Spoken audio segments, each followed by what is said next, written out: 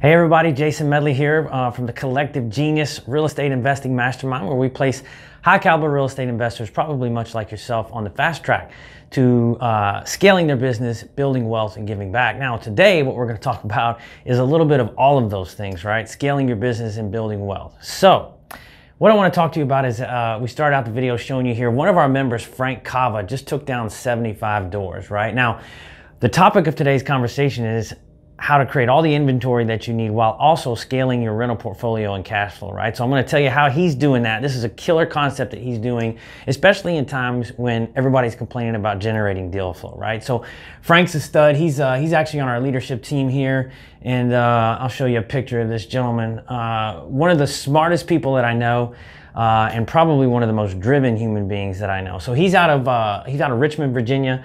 He'll probably do a couple hundred flips this year, and he's probably creeping up on 300 plus units in his rental portfolio. Let me tell you how he's kind of combining both of those strategies into one multiple, right? So what he's doing here, bear with me just one second. I'm gonna get to the whiteboard. So you saw that he took down that portfolio, right? Now he took down about 75 units, right? Now, my handwriting is terrible, so you're gonna have to bear with me on this, right? So he took down about 75 units, and so when Frank looks at a portfolio, he doesn't just see it as scaling his business or building his wealth through adding a rental portfolio, right? What he does is he looks at it, he sizes it up, and he says, I'm gonna break this down, this due diligence on this portfolio, into 3 effective quadrants, right? And one is wholesaling quadrant, one is his flip quadrant, and one is his rental quadrant. And I'm saying quadrants, but there's actually only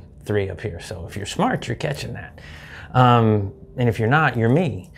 So anyway, wholesaling. So what Frank does is when he's evaluating and doing the due diligence on the portfolio, he looks at it and says, you know what? I'm going to wholesale 10 of these units. And then he looks at the rest of the portfolio and he says, you know what? There's 5 in there that if I clean them up a little bit, I can either wholesale them or take them to retail as flips, right?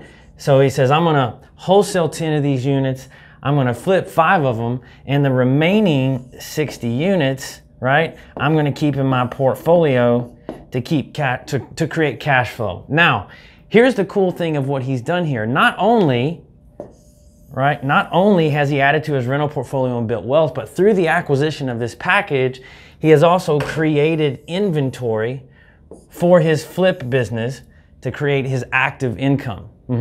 So the cool part about this is when he wholesales this and generates immediate cash, what he can do with that cash is now put that towards the rehab of the flips on those 5, this particular batch of properties, right? So it's one conclusive strategy that's actually feeding the different aspects and different buckets inside of his business. Now, I think a lot of people are probably going to ask the question, how in the heck do you fund a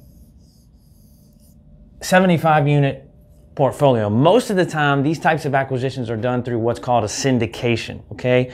Effectively, you offer equity ownership in the portfolio for people that are adding money to the equation, and then you have the debt side of the service where, like, another one of our members, a Lima One or an Anchor Loans, might come in and fund the bank debt, if you will. So the next video that we do is actually I'm actually going to share with you how a syndication is structured, and more importantly, how our members actually team up to fund these types of syndications, so the individual taking them down, like Mr. Cava, doesn't have to really get a dime into their own pocket. Okay, so hope you guys enjoyed this today. Killer strategy here. If you're kind of wondering, like, how do you go about finding portfolios?